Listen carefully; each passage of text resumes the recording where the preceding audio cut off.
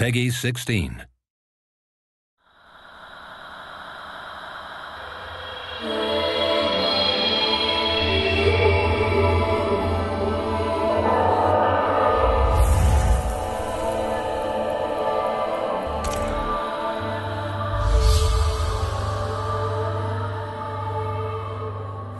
We, as a studio, we always use performance capture in all our games.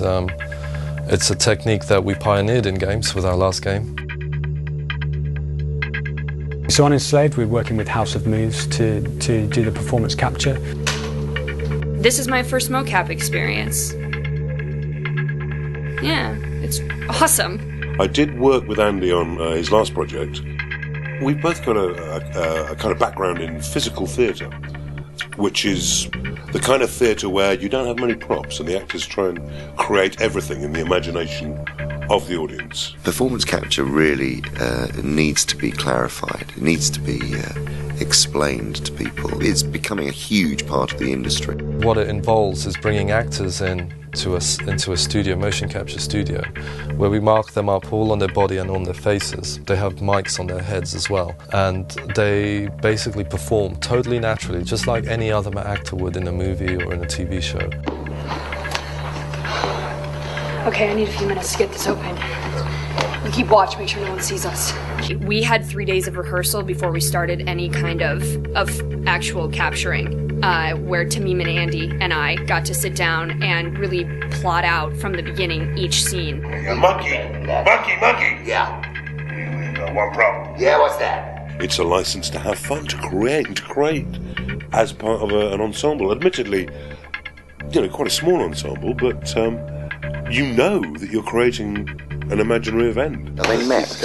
So these are mechs, not slaves that are coming to attack? Yeah, the mechs. We're reaching a point now where people are beginning to understand there's a necessity, there's a human need in having storytelling impact in gaming in a big way.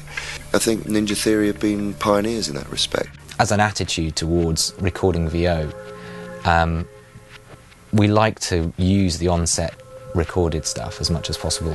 When they're capturing the motion capture, we capture the voice as well, because unlike in film you will often replace a large percentage of the dialogue after the film's been done. But in a game, with mocap, it's a different actor, when I say a different actor, the character looks completely different.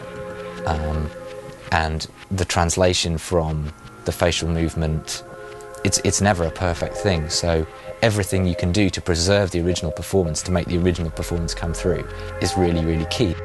And that sort of made us think about how we record the rest of the VO that isn't for the cutscenes. You're really worried about Monkey damaging stuff because he's shooting stuff. Okay, stand by. And we're rolling. Looks like the first anchor point is down these tunnels. I need you with me, Monkey. Get up here. Please. Monkey, there's a route up.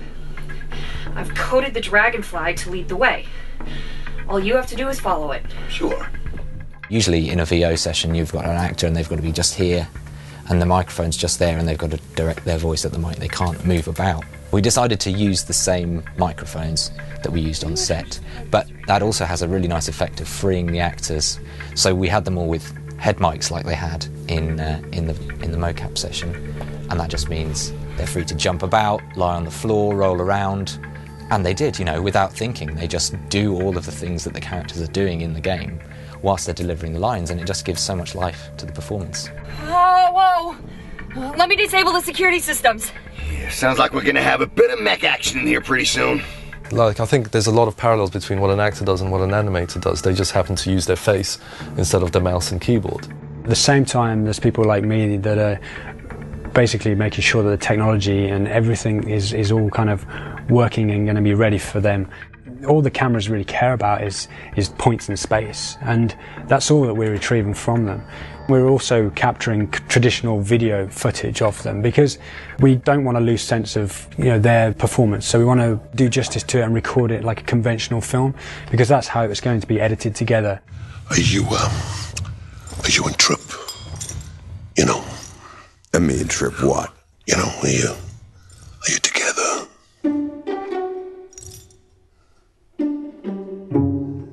Trip enslaved me. And if I don't do what she says, she causes me a lot of pain. And if I still don't do what she says, she kills me. All right. And if you do it right, it draws you totally in and you totally believe that character's real. I'm not the kind of guy to go muscling in. Pigsy, she can hear every word we say.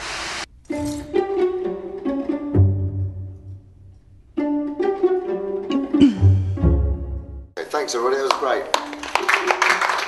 I think it went pretty well. I mean, and that was the highlight of my day. You know what I mean?